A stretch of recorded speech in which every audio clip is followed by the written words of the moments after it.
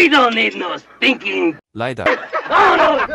Tesla full self-driving is proof that brains are more important than brawn. Using vision only, full self-driving has proven to be highly capable in cities, suburbs, and highways. With the push of a button and a tap of the accelerator, full self-driving takes me from my garage to the parking lot fully autonomously. All sensors generate both signal and noise. The primary output of LiDAR is a collection of data points in a 3D coordinate system, X, Y, Z. Each point corresponds to a location where the laser beam reflects off an object and returns to the sensor. These points collectively form a point cloud that maps the surroundings in 3 dimensions. Noise can significantly affect the quality and reliability of a LiDAR signal, impacting its ability to accurately detect and measure distances to objects.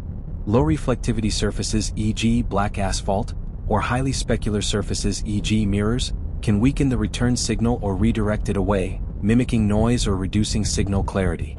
Noise adds random fluctuations to the return signal, making it harder to distinguish the true reflection from background interference. A lower SNR reduces the LiDAR's ability to detect weak or distant reflections accurately. Noise can distort the timing of the return pulse, leading to inaccurate distance measurements. For example, if noise triggers a false detection, the system might record an incorrect time of flight. High noise levels can create ghost points in the point cloud, false positives, or mask real objects, false negatives, degrading the quality of the 3D map. Due to the noise, 1 + 1 does not equal 2.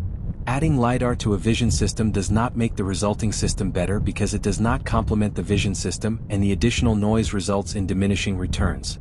Cameras are required for autonomous vehicles in order to read signs and road markings. LiDAR is not required for autonomous vehicles. LiDAR has been used in past autonomous vehicles because silicon and software were not advanced enough to understand all the data presented by the cameras. LiDAR was required 20 years ago for the DARPA Grand challenge when Stanley was powered by 6 low-power 1.6 GHz Intel Pentium M CPUs with 100 million transistors each, but Tesla has two 2.2 GHz FSD chips with 6 billion transistors each, including dedicated neural net accelerators.